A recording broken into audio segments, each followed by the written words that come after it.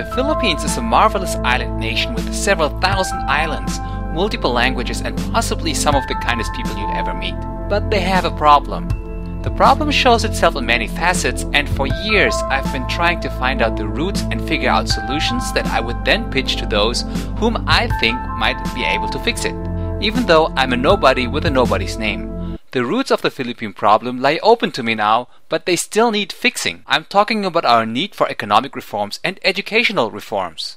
First and foremost, when one brings this up, a lot of tweens immediately state you want the country to be like the West, lose its identity, which is not what I'm doing. Don't worry, I have a very deep respect and adoration for the Philippine cultures and identities. If anything, I want them to be preserved, flourish, and be cultivated for future generations. And if there's two groups I find deserve most of our attention, it's the pulubi sa mga squatter at probinsya at ang mga tribo. Nevertheless, there is an important issue we need to talk about. In the 1970s, both the Marcos dictatorship in the Philippines as well as the Park dictatorship in South Korea started an overseas workers program. Koreans and Filipinos were sent abroad to work there, and their money was sent back to their respective home countries. In South Korea, this money was then used for things like the construction of infrastructure and the founding of companies. By the end of the 20th century, South Korea, which up until 1990 was still poorer than North Korea, emerged into a first-world industrialized nation. Meanwhile, the Philippines got stuck. By 2010, around 10 million Filipino citizens were working abroad,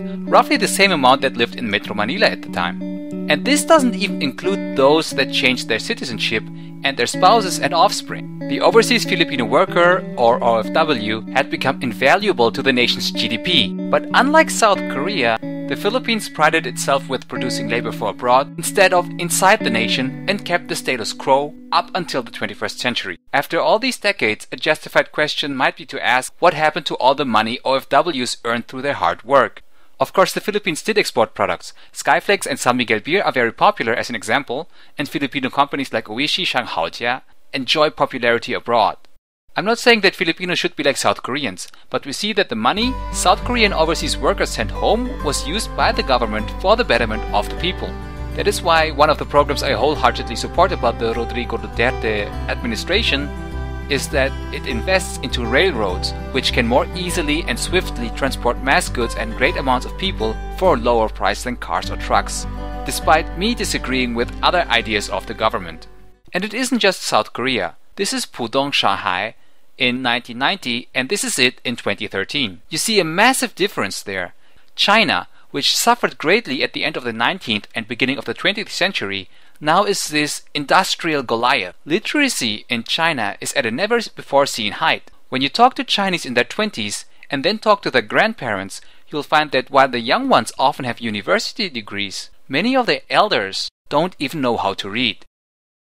So when I confront Philippine politicians regarding the needs for economical and educational reforms, a lot of them always tell me that it won't work because the Philippines is not a rich country like the others. But those two examples I just gave you were poorer than the Philippines, and now they're richer. So let me, if I may, get down to the meat of things, because everything starts with education.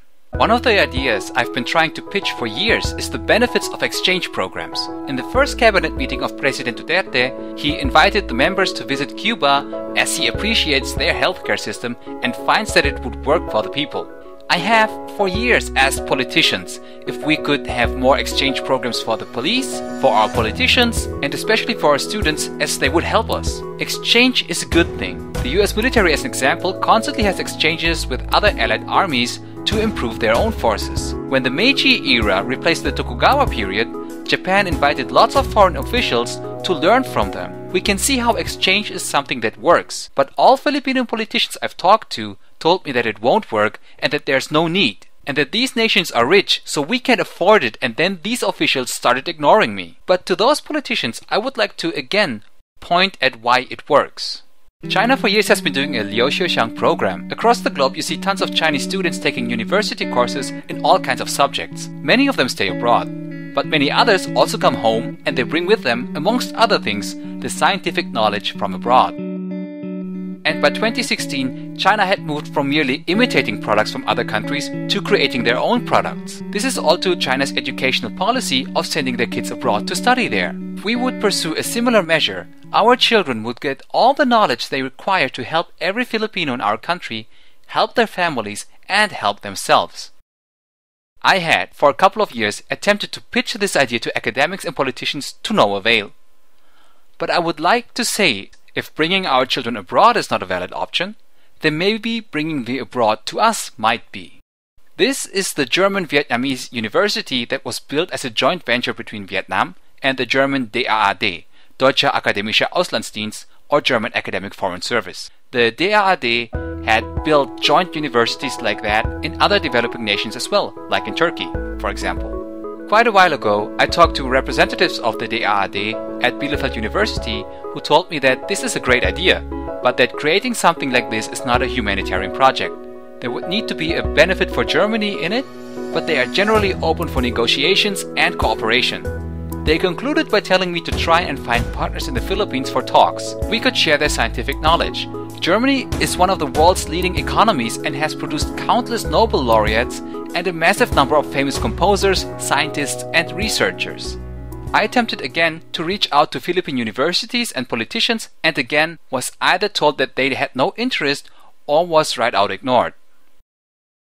Given the circumstances and the current feeling of change amongst people, I find that if those officials won't listen, maybe the people will, and maybe together we can fix the Philippine problem. We don't have to be like other countries. We are the Philippines with a unique Filipino identity. We can look at ideas from abroad, see if they fit, and make a colorful bouquet of innovation. I've never done this to any of my other videos and I will probably never do this again, but please share my ideas with your friends or share the video. I want there to be a discussion on innovation. I want there to be innovation. Thanks for listening.